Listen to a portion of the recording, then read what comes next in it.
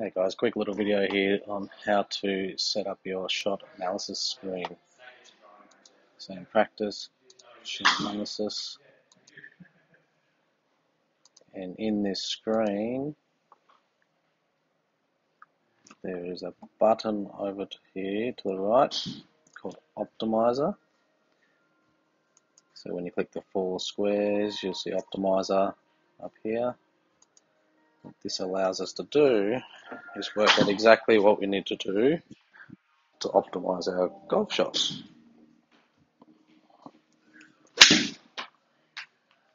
This is all based on your swing.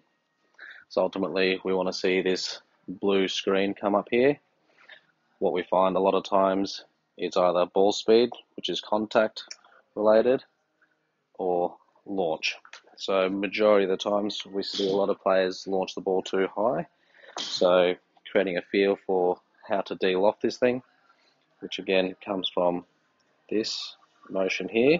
So a lot of people will try and start it here and try and keep it, rather than we want to try and keep it pretty neutral and then have the ability then to change this angle here so it looks something like this as a motion versus here trying to keep it there. So again, starting pretty neutral and then having the ability to deal off this golf ball.